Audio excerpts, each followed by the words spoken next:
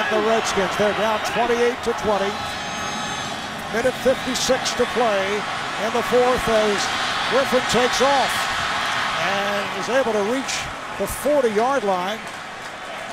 Goes for 13. He's slow to get up. Paul Kruger on the tackle. He's about 5 yards short of a first down, and there's no question this is 4-down territory. No question. That was a big run by RG3, and now it looks like he's hurt. You're looking at the rookie from Michigan State, Kirk Cousins, who did play briefly in that game against Atlanta that saw Griffin take a hit and forced to leave. That was back